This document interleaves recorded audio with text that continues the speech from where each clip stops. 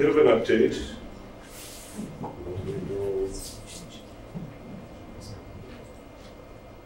Give you a quick little rundown on where things stand for our program changes. There are a number of changes that we want to talk about tonight and make people aware. We will be putting this information out in a number of different ways so that people who are maybe not familiar with the changes that are coming will be in time for them. So the first change, let's talk about the current program. So we are currently, it's a residential 4 dwelling units or less program. You can opt into that program, or for the most part, I guess it's an opt-out. We'll get notified if people in that category do not want to be part of the program. The annual flat fees determined each year for the services that are provided in the program. The residents are limited to disposing their trash in up to 2 50-gallon trash barrels. That was a recent change in our last hearing on that. And we also have, on occasion, some overflow trash that happens, and they've been allowed to call DPW to arrange for JRM to pick up that overflow trash. There's a little bit of coordination that does happen, and I'm sure there are other situations where just overflow trash is just left out there without notification as well, but nonetheless, that is what's happening. The bulk items are picked up. There's 1 bulk item per week that they're allowed, such as at this point in time still mattresses, box springs, furniture. Other things can be left curbside for trash collection on the same day. And JRM, at no additional cost to the resident, will be picking that up. CRTs and TVs, computer monitors, those things do have a cost. There is a scheduled pickup that would happen, and the cost actually is not charged to the residents of this particular one. It's a $15 charge per piece to the town. White goods, air conditioners, washers, dryers, that's another scheduled pickup. In that case, there is a cost to the resident for those pickups. And if it's free on base, there is a little bit more to the cost than non-free on based. Special collection events, so we conducted at the DPW garage. So we have special collection events each year available for all residents of North Reading, regardless of whether you're in the program or not. And June event offers free paper shredding, material collections for recycling, rigid plastic, waste oil, metal batteries, and fluorescent bulbs, tires, propane tanks. They're all collected and disposed of for free. The October special collections event scheduled for the 15th of the month, in addition to other material collections, offers the Household Hazardous Waste Collection Day. This is free to all residents. Brush and leaf drop-off, oil drop-off events continue to be open to all residents from April through October, and on the last Saturday of the month, and on Saturday and Sunday in the month of November. And the sanitation budget annually includes funding to support these special events. So, implementation of changes to the solid waste disposal program, October 1st, 2022, Republic Services. Purchase of JRM takes effect. They will be transitioning their equipment and their labor force in the months to follow. Effective November 1st, we are offering rolls of pay-as-you-throw trash bags that will be available for purchase at local retailers, and they're to be used to dispose of overflow trash. The bag size will be 33 gallons and will be holding approximately 35 pounds of trash. Residents no longer need to call the DPW for notification of overflow trash. So this is effective November 1st. Republic Services will automatically pick up the overflow trash if it's in a pay-as-you-throw bag. They will not pick it up if it's not in that bag. Do you have an idea of where those bags will be sold? There's a list that will show. Oh, okay, I'm sorry. Yes, okay, right. Getting ahead. All right. Mr. Studo. Just a quick question.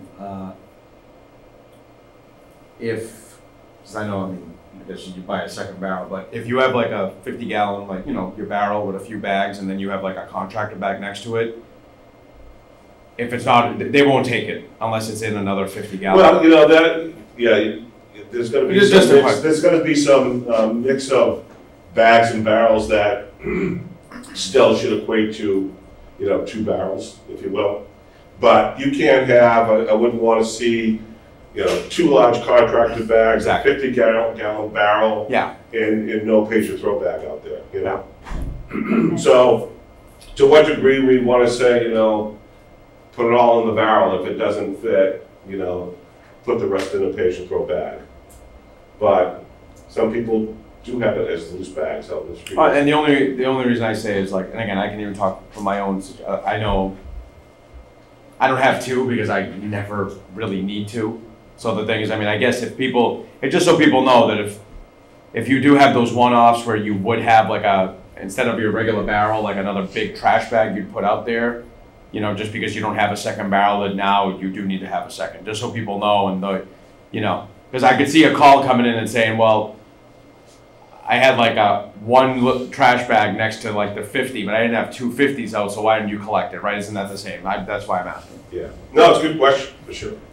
I think it I'm gonna just piggyback on that because we have a 700-foot driveway, so we just drive the bags. We don't have barrels at all. So we just put the bags out. So that's a good question. They're gonna pick up the bags as long as it would be considered what would be in a. Yeah, you know, you In a don't barrel? want to have a situation where, you know, those that are collecting the trash have to guess a lot, you know. But I mean, if you talk about having 6 tall kitchen bags out there, does that equate to 2, you know, contractor bags? You know, it's hard to really sort of have a good sense on that, you know. But if you had them all contained in, I guess, you know, put 2 or 3 kitchen bags in a contractor bag, that would probably constitute 1 barrel. That's what we do, yeah. Yeah. Contractor bags. Yeah. You're gonna find out. You know, When my trash is blowing over to your house. But the point is, you're paying a fee, so you might as well get the barrel and put it in the barrel and just wheel it up there. We'll just wheel it up there. Mhm. So Or leave the barrel at the bottom of the driveway, barrel. take your bags down like you do and throw them in the barrel. And then every snowstorm, I'll get a new barrel. All right, Right? There you go. okay. it's not a one size fits all, but you'll have a routine that'll work for you. Trash. You know. Yeah, That's always good stuff. we always talk a lot about trash. Yeah, we love trash talk. All right, so Okay, we're only on slide 3, I think, so, and we have a 7:30 I'm going to talk. hearing, so. All right, so I want to talk a little about Yeah, just. new DEP waste bin regulations, mattresses, box springs. And so effective November 1st, everything's happening together November 1st. These items will no longer be allowed to be disposed of in the trash. They're to be recycled. So residents will be responsible for proper recycling of their old mattresses and box springs. If a new mattress and box spring is being purchased, residents should make arrangements with the company they purchased their mattress from to haul away their old mattress and box springs. That would be the first ideal step. We are looking to see if there's opportunity to have a container at the DPW garage where, for a fee they can bring that mattress to that location if they are without any other means to do so. So that is where that stands. We are actually having, DEP has a bit of a meeting or seminar tomorrow to bring in some mattress companies to give us a little bit more information about services that they're offering as well. So, every municipality is in a similar situation, trying to figure out the best way to service mattress and box spring collections and recycling. So the other thing that looks that is a waste bin regulation is clean textiles. So we'll talk about clothing, bedding, towels, shoes, pocketbooks, not contaminated with mold, bodily fluids, insects, oils, hazardous substances, from being disposed of in the trash. So if it's clean, you can donate it, bring it to a bin, textile bin. or some other collection services, then that's what you need to do. And there are some local places in nearby. There is in Wilmington, there's Savers, there's Green Salem and Andover. There's a number of textile donation bins from various organizations near town and town. Yeah, there's some right in the parking lot at the high school.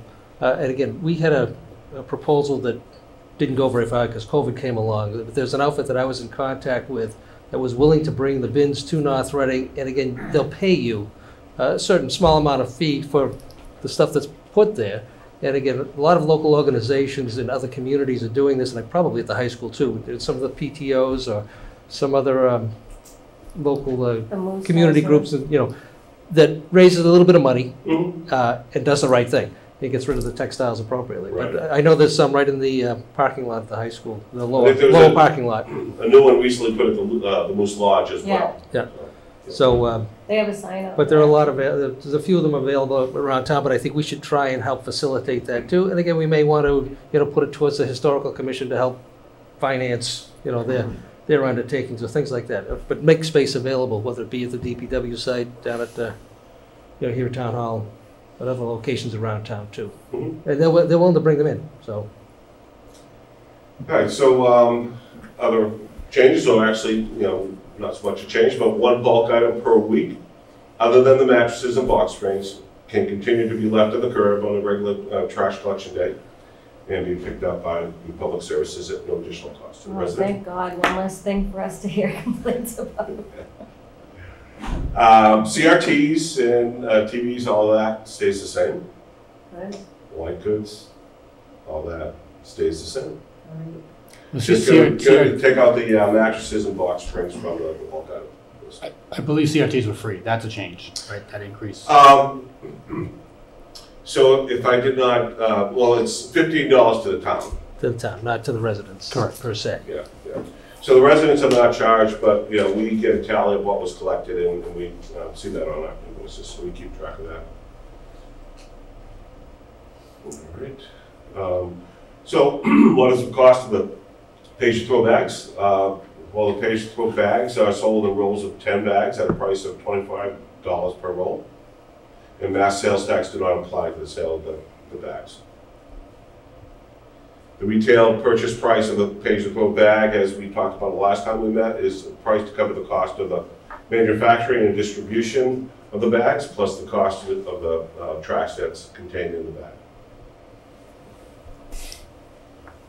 So where can I purchase page-throw overflow bags? So a number of local retailers are being invited to participate in the retail sale of page-throw overflow bags. The list is Stop and Shop, Walgreens, CVS Pharmacy, Route 28 Lucky Mart, Joe's Quick Mart, Ryder Store, Christopher's Market, 7-Eleven. All of these companies or locations will be receiving an invitation letter from Waste Zero. Those letters will probably be dropped in mail on Monday. I'm also going to be making, a trip to hopefully each one of these stores with Dan Greenberg to look at or talk to managers of these stores on Monday, if all works out well. And at least give them a heads up that more information is coming, and that if they see a letter, don't throw it away, So that's a little bit of outreach there. Going to add on the 2 hardware places too. And we could add on, exactly, if there's more interest. I mean, a lot of these stores will do it because they want the walk-in business when people come in to pick up a roll of bags. They're also going to buy a few other things, most likely. I know I do. All right, so we have a public hearing coming up, but I just want to give my colleagues a chance if you have any questions about that presentation. All set? But just a comment again, appreciate all the effort that's been put into it, not just by the administration here, but the recycling committee. This has been a long time coming in helping to address, ensuring that people are recycling more, get more conscious of make it a little bit more fair as far as the pay as you throw. It doesn't get us to where we really want to be, as far as the people who are just putting out 1 barrel a week are still paying more than those that are putting out 2. But we're getting there, and I think this is a great start, and I think the state is also forcing us to address certain situations too, and that's not a bad thing either. So again, I applaud everybody's effort in getting this to come to fruition, and if we can expand the retail outlets, a little bit more like hardware stores to help facilitate this, that'd be great.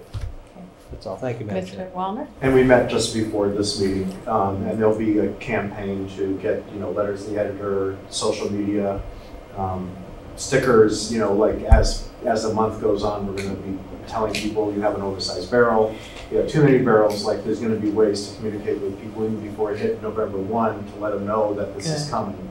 And I would ask at town meeting if, we have board reports, if I can just do a short, they're going to write up something for me, but at the town meeting on Monday, if I can also announce some of these changes. Article 1? What's that? Yeah. Article 1. Great. You have a 60-second limit, though. Fine. We're trying to get as Oh, no, much I'm of the word just, out I'm as we just possibly kidding you. can. Yeah, So that's great. we do, because it's going to be a bit of shock for some people, and some people put a lot out, and when they go by and don't pick up the trash, you're going to get calls. So we want to get the people prepared as much as possible. Okay. Right. Anybody else? I just quickly want to thank you as well, and I also wanted to mention that the town still does this hazardous disposal day, which is not prominently displayed on the website. I did talk to the town administrator about making sure that's coming up in October, I think. Correct. For things like the mercury, fluorescent lights, or other hazardous things. And if there could be a list for people so that they know that. I think most people might just throw them in the trash and don't realize how dangerous that is.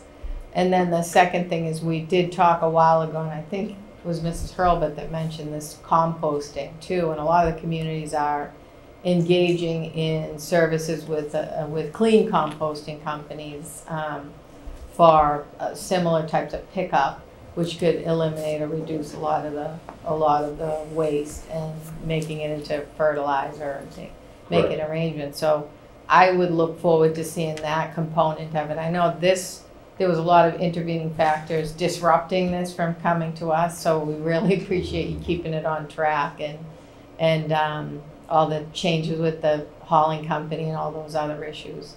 And so I'd like to see that component come back to us too, to see if we can maybe engage for those residents that want to do composting. I think that would be right. I can tell you that the discussion at the recycling committee is just that, just to start really looking at developing a recycling component or option that we can present to the residents. So you'll hear more of that, I'm sure. Great.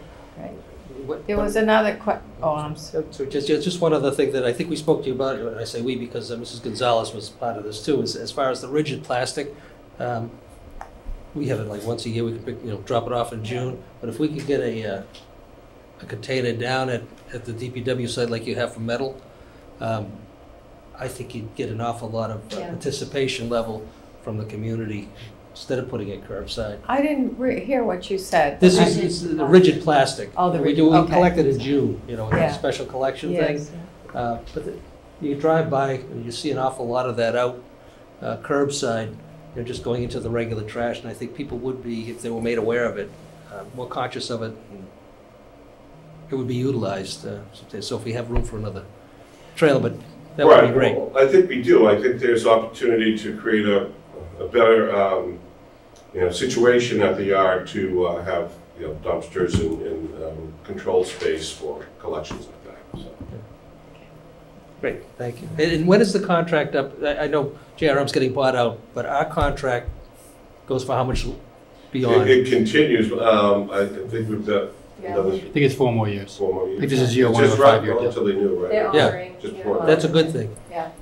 Yeah. No, that's a great thing. So, yeah, so they're going to honor that contract. It's just that they have to sort of start up, with their people, their equipment, and they're ready to go October 1. I just wanted to say I'm happy to see this come to fruition. I was there from the beginning, and the reins have been handed over to Mr. Wallner, which looks like he did a good job carrying it forward. I'm just happy to see it's going to start happening. Mr. Gilberto? I just wanted to note, and I know I had to step out of the meeting briefly, but we had some conversation about the collection schedule. Yes, yes. And did we talk about this already? We tonight? did, and I was gonna ask you what was it, whether there was So, an update to that. There is an update, Right. and the update is this. We've had some conversation with Republic Services, and as the DPW director mentioned, we're gonna start seeing their equipment in town here as soon as October. You may see their blue and red and white trucks with their staffing on them. They are going to be looking to make potential modifications to the collection schedule, but we agreed in a meeting with them last week that we would hold off on doing that and let them get their feet underneath them to see how things go. JRM is regularly not finishing the town, for those of you who have noticed. It's just a matter of where you live, whether you're the week that they don't finish or not. So I think that's a good thing because we don't, the town's used to the Tuesday collections. It'll take a lot of notice to let folks know that we're making a change when that time comes. We talked to them about a multi-day rather than a 5-day collection. I think it's something that they're willing to look at, but we're expecting they're going to be looking for a 5-day collection. So that comes with its own challenges of dividing the town 5 days a week, dividing the town into 5 areas. We don't have a timeline for that. At one point, there was discussion about it being in the fall, but I think we're looking at something further out into the next year at this point, based on our conversations. So I just put that out there. It's not anything that's in writing, but I know it came up in the last discussion, and we've agreed with them that this is not the time to implement that. Let them get some experience with the town, and then we can work together for what the right move is. Okay, thanks, Mr. Gilberto.